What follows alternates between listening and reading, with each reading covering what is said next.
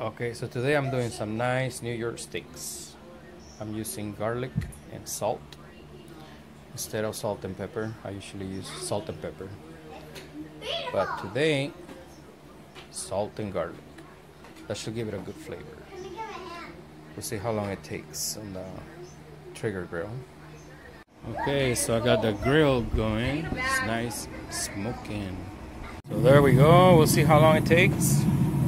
Some nice New York steaks on the Traeger. Close it up.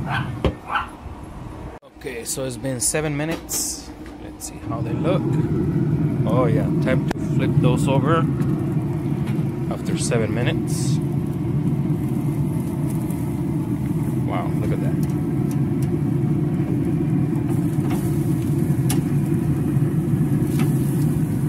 Alright, we'll leave them for another 7 minutes, 7 to 8 minutes. Okay, 9 minutes passed, so let's see.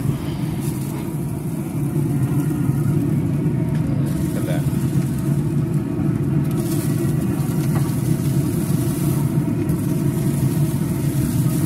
I don't want to leave it for too long.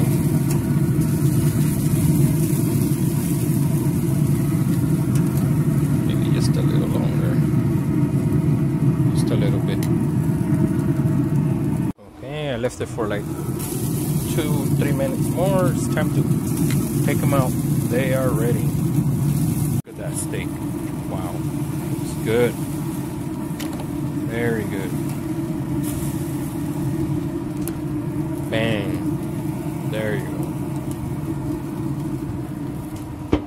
I did 7 minutes on one side or 8 minutes on the other, and then I flipped it and left it for like 2 more minutes. So not too bad.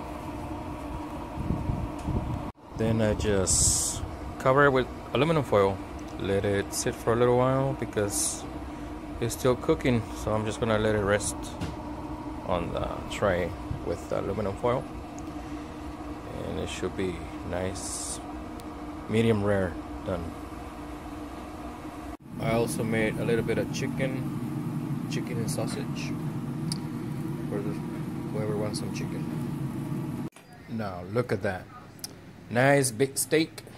Some beans, some what do you call those green stuff?